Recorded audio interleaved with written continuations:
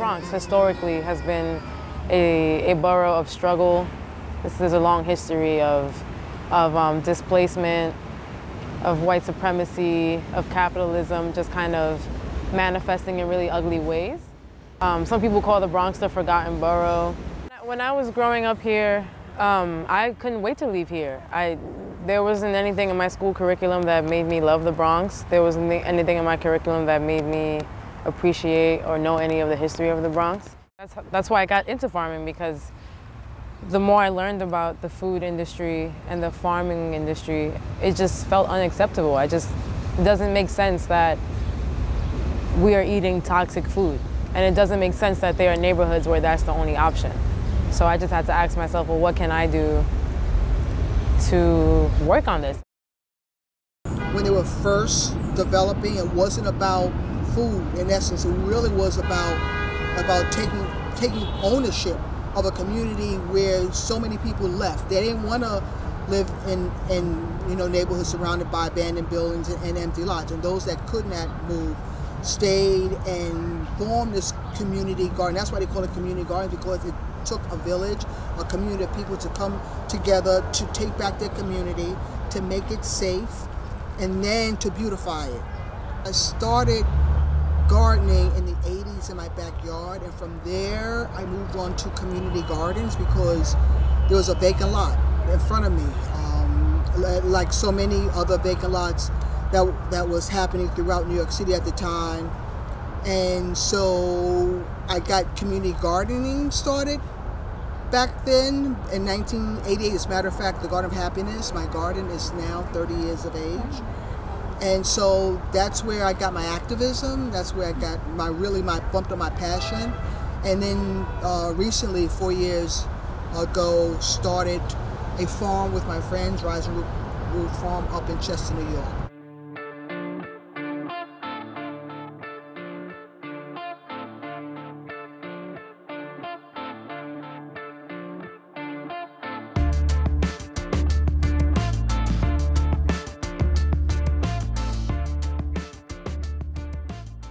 I was interested in herbal medicine and how to heal the body using plants. Yes. And I was getting interested in herbal medicine at the same time that I was doing community organizing work.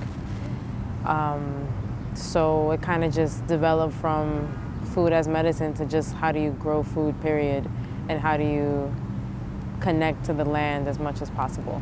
So what I try to do is first of all, make people realize that agriculture from an African American perspective is in my DNA. My people were agrarian people. This is what they knew how to do. And this is what happened when they were enslaved and brought here to work in agriculture. That history is not being told of the importance of Africans that came here enslaved, the history of the knowledge that they knew about agriculture, the knowledge they knew about the certain ways how to grow crop, how to plant seeds, how to do irrigation. All that has been dismissed as if we didn't know. We were brought here for that knowledge of agriculture. And so what I try to do is to make sure that we're going to talk about a food system. Where is our place as black people? You know, black and brown people, where are our place in agriculture? 12, right? I'm learning a lot from the kids. I work with a lot of youth who were farmers like back home in different countries in Africa, and I'm just like, this is crazy. You have like the most important skill ever. You know how to grow food, and I'm trying to learn from them. So I'm just trying to keep the conversation going.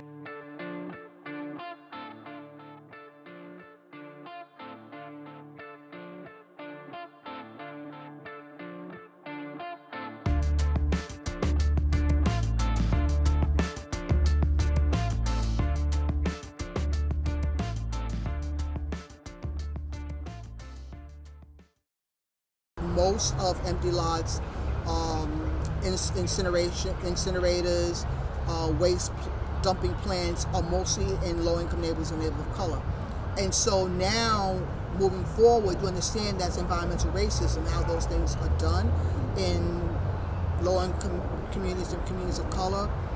And then also the narrative behind that. And so what was happening when we were first moving in our neighborhoods. We were homeowners. We were middle class employment people, but yet living near that living near that empty lot, people were associating us with garbage.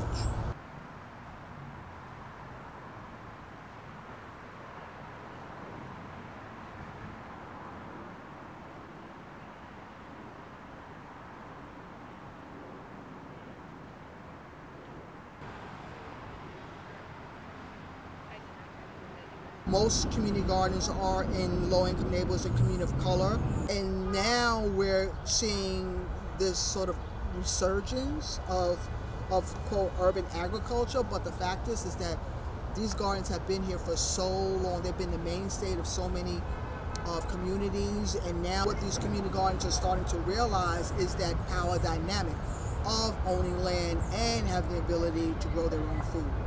It's a way of, again, erasing our heritage, erasing our connection to land, but now you're seeing young people of color understanding that power that they have, the connection to land, that's number one, and also the power they have in growing their own food.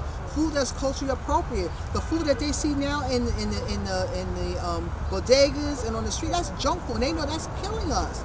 Type 2 diabetes, hypertension, obesity, taking insulin, end-stage renal diseases. These are young caretakers. So now they got to take care of their mother, they got to take care of their parents or grandparents and make sure they take the insulin, right?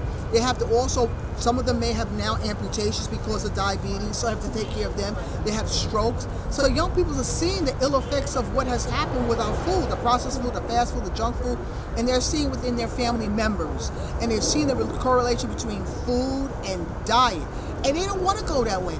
Who wants to take a loved one to dialysis 3 times a week, Monday, Wednesday, or Friday, or Tuesday, Friday, and Saturday? I've seen it. And so you have young people saying, I don't want to go down that road.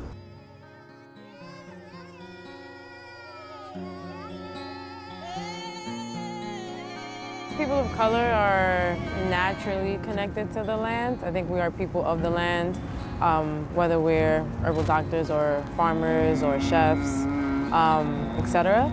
So yeah, this is just a way of going back to basics. This is my way of connecting to the planet as a real human being outside of like society and oppressive structures. I feel like when it's all said and done, these are the concrete tasks that we should know and that we used to be. You can be better about it. We don't all have the privilege and the access to healthy foods.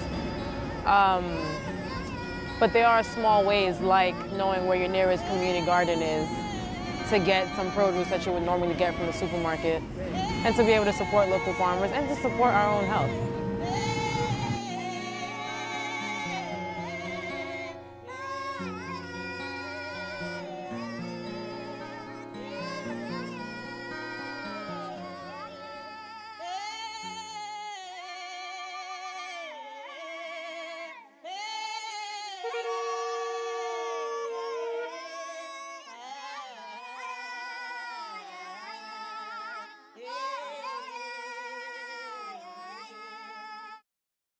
If society breaks down tomorrow, you know how silly it would be if none of us knew how to grow our own food? That's really why I'm here, because I would feel so stupid if the zombies came and society exploded, crumbled, and I didn't even know how to grow a tomato. Like, what have I been doing all these years? That's my real answer for the first question. Yeah.